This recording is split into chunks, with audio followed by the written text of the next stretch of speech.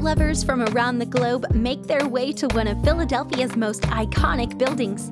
The Philadelphia Museum of Art is one of the largest museums in the country, housing more than 227,000 objects. Hi, my name is Katie Friedland, and I'm a museum educator at the Philadelphia Museum of Art.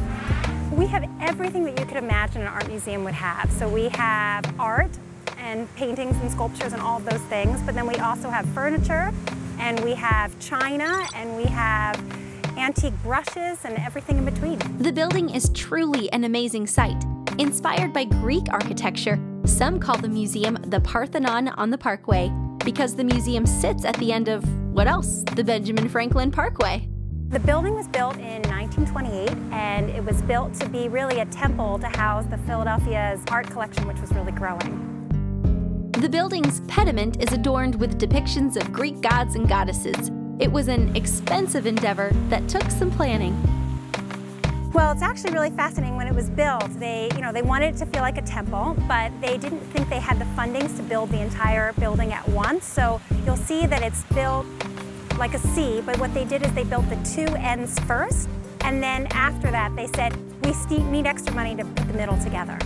One of the reasons the museum is so iconic is its steps, featured prominently in the movie Rocky. There are a lot of steps, and some people call them the Rocky steps because Rocky Balboa in his movies ran up the steps and went like this. For us, there are steps that people use as a journey to get to the museum and to sometimes run for fun. The museum is an immersive experience, having you walk through history exactly as it was. When this building was designed, it was thought of as a walk through time, something where you could really see art objects the way they were shown when those art objects were made.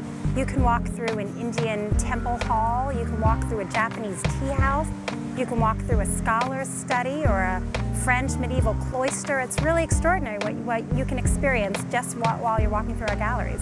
At the landing on the great stair hall balcony is a piece that's a real fan favorite by the celebrated sculptor Augustus Saint Gaudens. Diana, she's one of my favorites. So she actually used to be a weather vane, and she was on top of Madison Square Garden in New York City.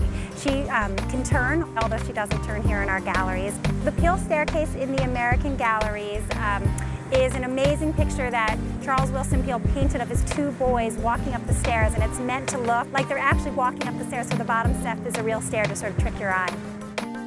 One of my favorite pieces in the collection is the Van Gogh.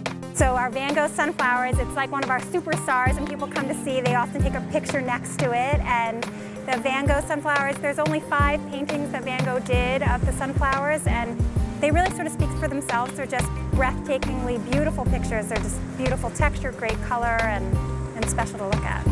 A trip to the Philadelphia Museum of Art is not just a quiet, contemplative stroll through white hallways, although I guess you could do that if you wanted. And if you're not into paintings and sculptures, you are not going to believe what you see in our decorative arts areas. We have plates that are just gorgeous works of art in themselves as china. We have furniture. We have crazy modern chairs where you think, how could a person possibly ever sit down in it? It's just a fun place to experience.